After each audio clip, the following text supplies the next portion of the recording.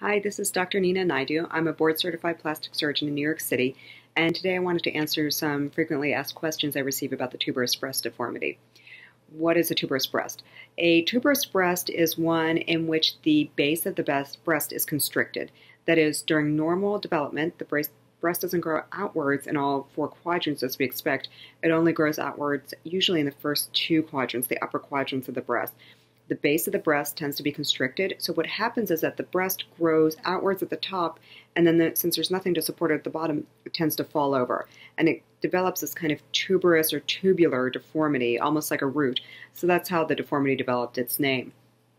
So how is this diagnosed? Most of the time patients diagnose themselves. Nowadays patients are really well informed. They get on the internet, they research, they find someone else whose breasts look like theirs, and they just know that there's something not quite normal in the development of their breast. Unfortunately, it's very frequently underdiagnosed by physicians. Pediatricians do not receive any training in this. OBGYNs sometimes will recognize it, but typically not. Again, it's just not a part of their standard training. Most plastic surgeons can diagnose a tuberous breast, although with very mild deformities, sometimes it'll still be underdiagnosed.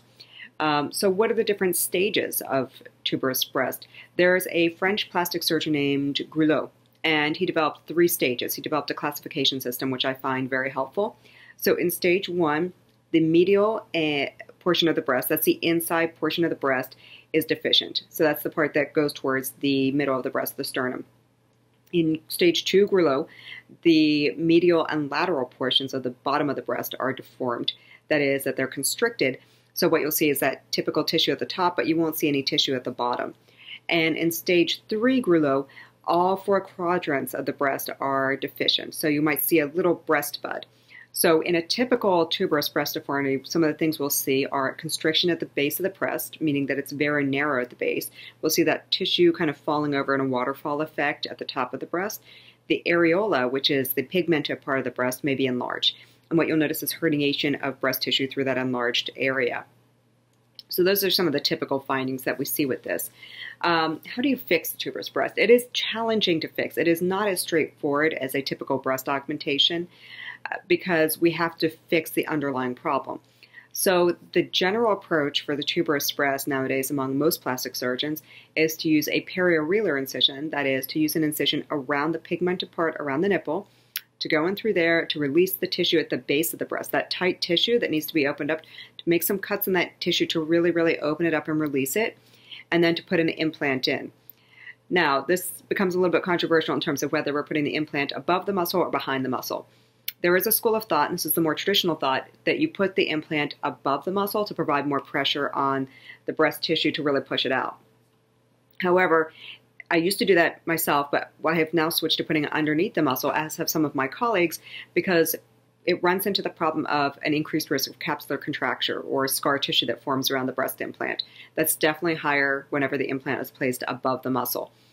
If a textured implant is used, that mitigates the risk to a certain extent, but I still find that patients have a better result if the implant is placed underneath the muscle. In order to achieve the best of both worlds, a lot of us will use what we call the dual plane technique. This is a technique that was developed by Dr. John Tuberous, who is a plastic surgeon in Dallas, who's now retired. And in that technique, the bottom part of the muscle is opened up.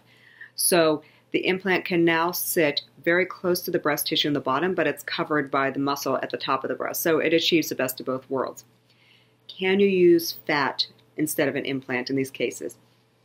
Yes and no. Again, this is controversial. My colleagues in France, for whom I have a great deal of respect, are very routinely using only fat grafting for tuberous breasts. They'll do some release of the constricted part of the bottom of the breast, and then they'll graft in a large amount of fat.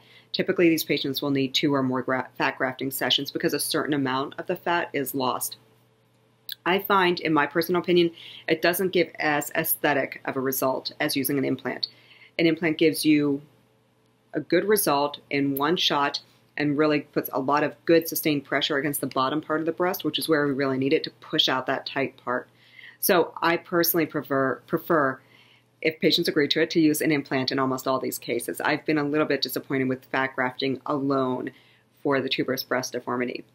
In some cases, I've had patients who have had a little bit of a recurrence of the tuberous breast, even with an implant. They'll get a little bit of a divot at the base of the breast. In those cases, sometimes we can go back and graft some fat into that divoted area, and that seems to work very well. However, the reality of the tuberous breast is that it is challenging to treat. Sometimes we do need to do more than one treatment. For example, in Groulo 3, where we have all parts of the breast deficient in tissue, in those cases, frequently we'll do a staged procedure. So in those cases, we'll go in, we'll put in a tissue expander, which is a temporary implant. We blow it up like a balloon over a series of months until we get to about 30% larger than the final size we want to be. We let the tissue sit for about 2 to 3 months, let the breast accommodate to its new volume, and then we come back, we take out that implant, and we put in a permanent implant. And that seems to work very well for very severely deformed breasts.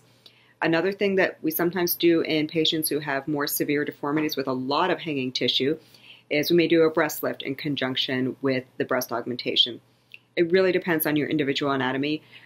Tubular breast patients are extremely different from one case to the next, and very, very frequently there's a lot of asymmetry between the two breasts.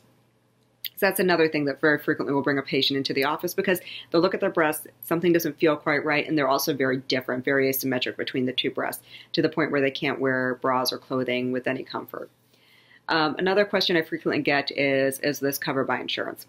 Again, sometimes it's just one of those things that's so hard to say. I personally consider this a reconstructive issue. I don't consider it a purely cosmetic deformity. So I do try and fight to get this covered by insurance. Not every insurance company agrees that this is a reconstructive issue. It's really, really tough. Some insurance companies will cover it, some won't. It depends on your particular plan as well. Some insurance plans will not cover anything related to the breast short of breast cancer, which they are legally required to cover. However, there's no legal requirement for any insurance company to cover congenital deformities of the breast. So what I recommend is when you're looking for this, if you're trying to get insurance coverage, just be patient with the process. Most of us are willing to try and get it covered by insurance. We can't guarantee it. And that's the first thing I tell patients. I can't guarantee this will be covered. So I always give patients the information, the financial information that they'll need in the event that it's not covered. So those are some of the main things I wanted to tell you about the tuberous breast. I hope that's helpful. If you want more information, please go to my website, www.naiduplasticsurgery.com. I do have a full section on the tuberous breast.